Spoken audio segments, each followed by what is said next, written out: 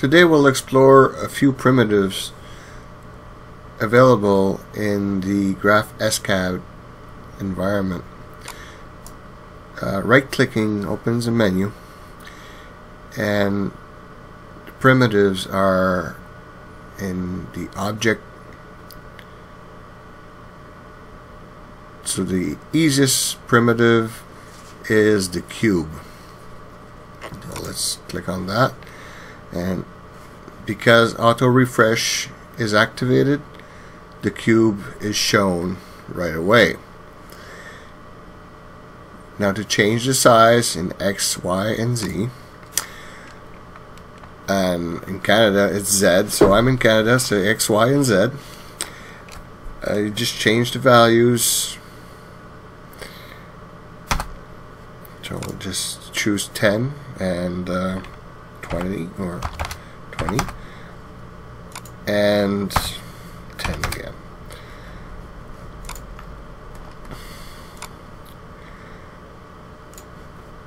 We can choose true for center, which will center it from all axes, and you can offset by using 10 divided by 2, which is the Z height, and divide that by 2, so now all the shape is over the 0. Alright, so that's easy enough. Let's move it aside. In openScad and GraphScad, you can, if you press on the cursor keys, up cursor keys, the values do change dynamically. So to move it aside, we can press on the cursor keys, and that will move 1 millimeter at a time. It's not the fastest thing, but if you're trying to put two things together and just fiddle around with it, this is a good way to do it. Okay, so now the cube is done. Let's try another one. And what comes next is, of course, the cylinder.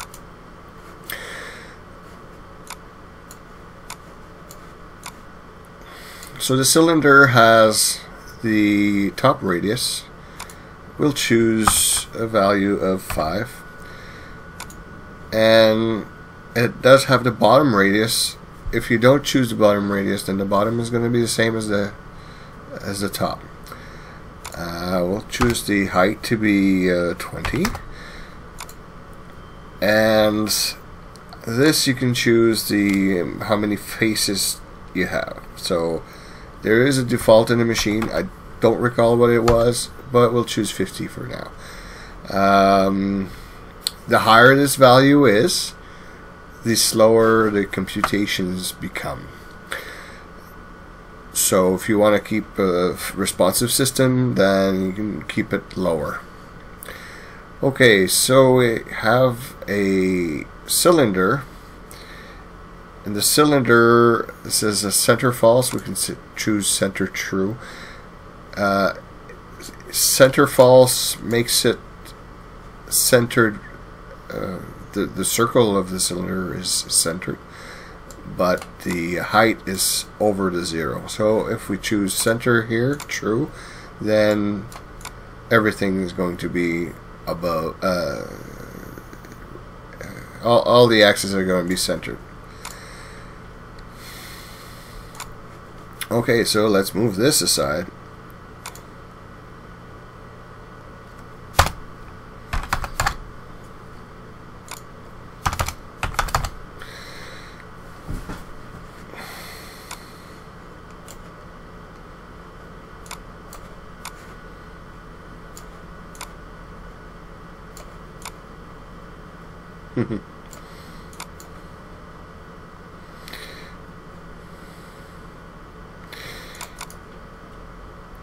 Let's choose another primitive.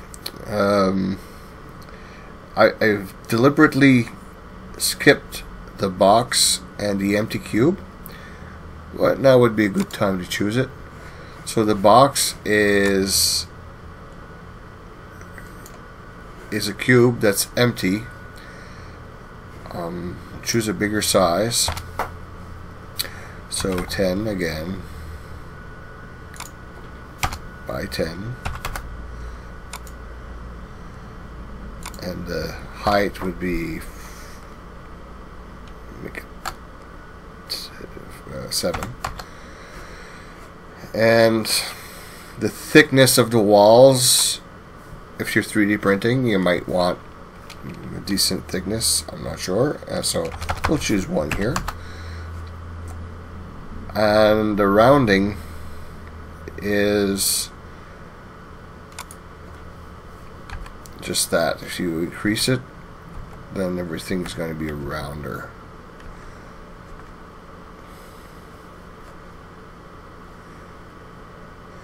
And the interior height, I'm not sure what it is. I believe it is, let's see,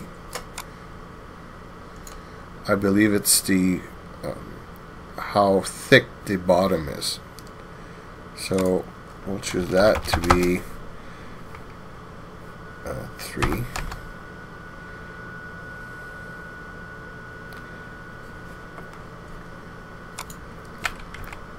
Yeah. That's the interior height, and if you want the corners to be nice and round, you can choose the FN to be 30. There you go. And the more you choose, the more you increase the FNs, the more they're going to be rounded. Now, there's a few things coming out here, a few things you can connect to. This is the inner object, the outer object, and the object. Okay, what's that for? Well, we can keep it for another day. It's just these things give you, like, the inner object is the inside here. So if you want to use the inside, let's say for something that connects together, then these become very useful. Okay, so we'll just move this aside.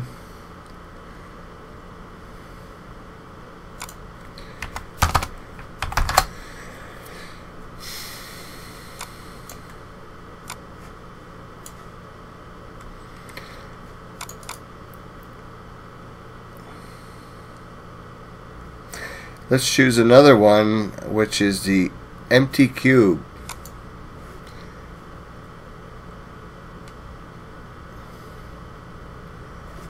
It doesn't look very empty now. Let's try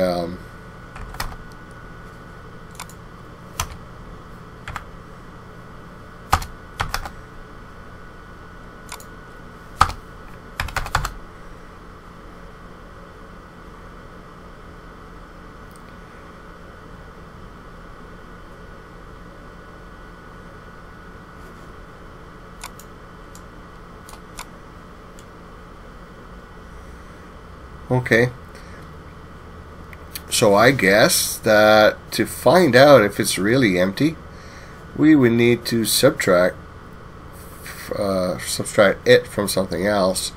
So let's see if we can use a Boolean operator on it. Operation, Boolean, object is here, first object is here, we're on the difference, and we'll choose the cylinder as a second object. And yeah, the cube appears to be empty. Let's just remove the other ones here. So yeah, it's just a shell. I haven't used this, and I'm not sure of what I could use it for. It's just a box within a box, but obviously it's a primitive that could save a lot of work if you use a lot of empty boxes. Okay.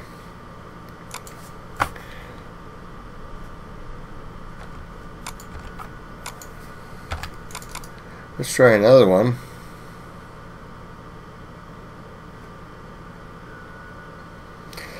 Well, empty sphere, I product, I'm guessing, is the exact same.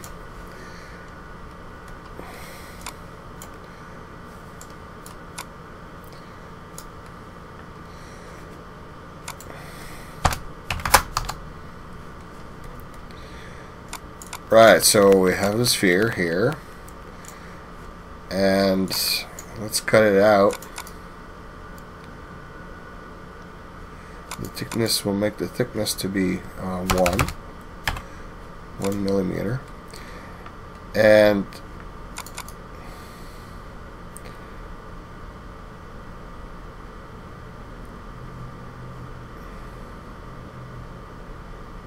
I'll choose a cylinder. Cylinder of radius 5 with a height of 30, yes. Center true. And subtract one another with the Boolean expression. So operation, Boolean. We'll use a difference operation, and yeah, it's empty. Oh, this would like be an empty bead now. Alright, so that's the empty sphere. Let's try another one.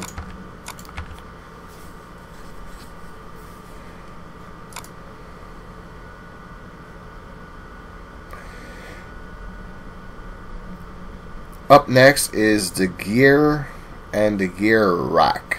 So let's see what we can do with that.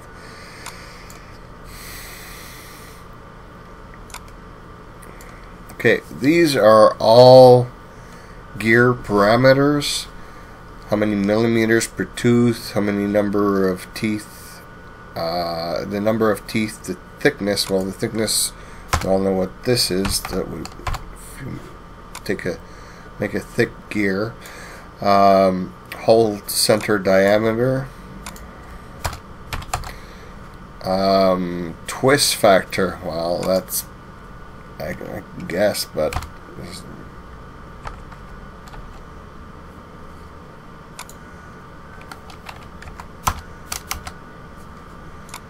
doesn't appear to be doing anything. I guess we won't twist it. Slices, I'm not sure what that does. Apparently nothing in this mode. Teeth to hide. Okay. Pressure angle, well, that's the shape of the tooth. The pressure angle changes the shape of the tooth. So you really have to verify with your gear what the pressure angle would be. Clearance, backlash, these are all things that the gears, the parameters of the gears. So if you don't know what these are, then you really need to look up how gears work. So it makes it easy to make gears, and because of that, could be very practical to make, for example, compound gear. So let's make another gear. Copy. We'll choose the same gear pitch and everything, but just more teeth, and the thickness to be 5 or 2 millimeter, and we'll choose more teeth.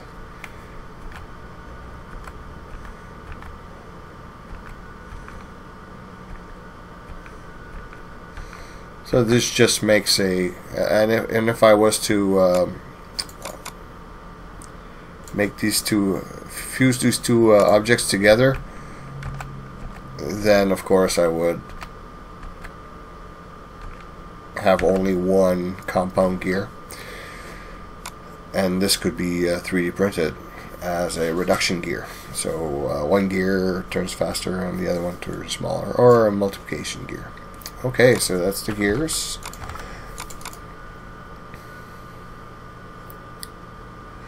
The gear rack. Well, same thing as the gears.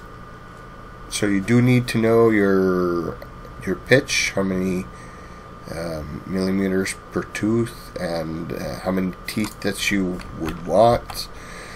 The thickness, same as the gears.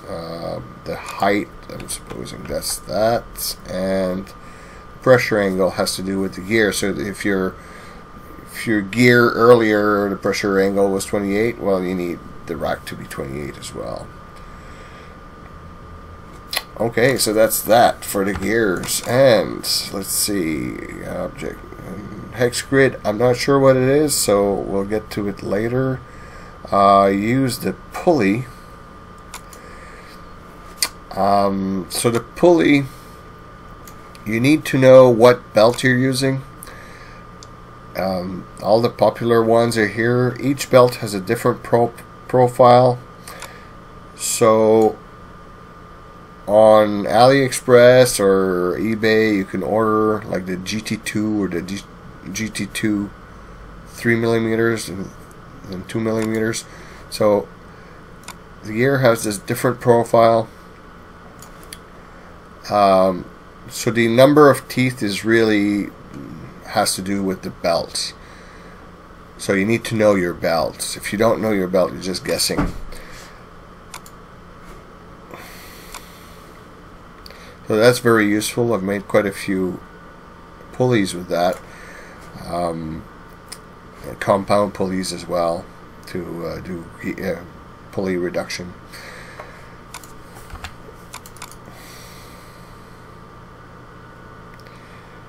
Let's try metric thread.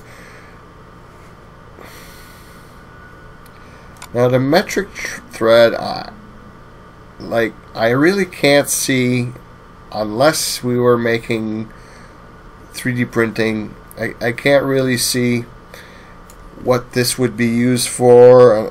You know, you have to match it with matching nuts. So this really is a little awkward. You can use it and subtract it into something else and make the master. So it's available if you need it. Of course, it's there. Operation.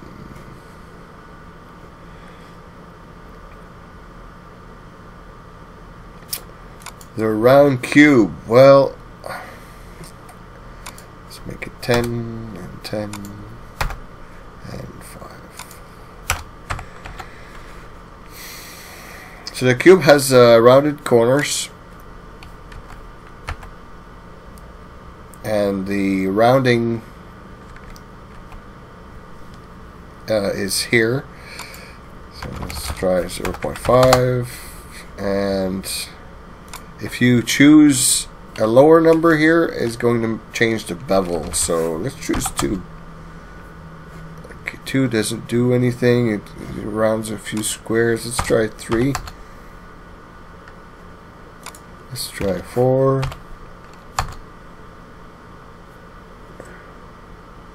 Okay, so 4 makes a little bevel.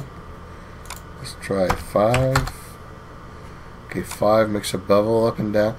So yeah, you can change this to change your bevel, and if you really want rounded corners, then you could use 30 for very smooth, or even 50 or very, very smooth box object.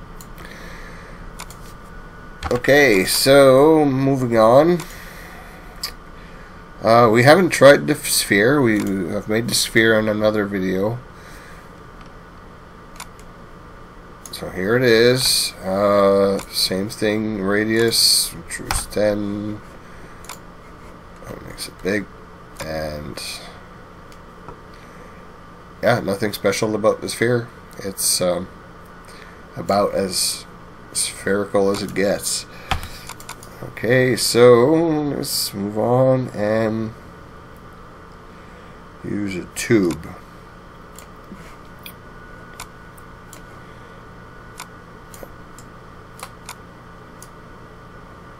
So the tube is, well, I guess basically a ring. So thickness,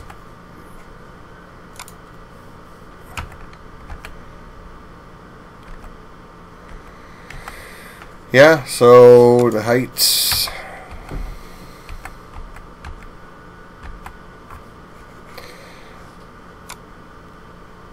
so the tube is basically a cylinder subtracted by another cylinder inside. Practical if you need a ring type object, but you can still make it with the other primitive, which is a cylinder. Alright, so I'll check out the ones that I don't know, and I will get back to you. So please subscribe. Thank you. There are more videos to come, so please subscribe.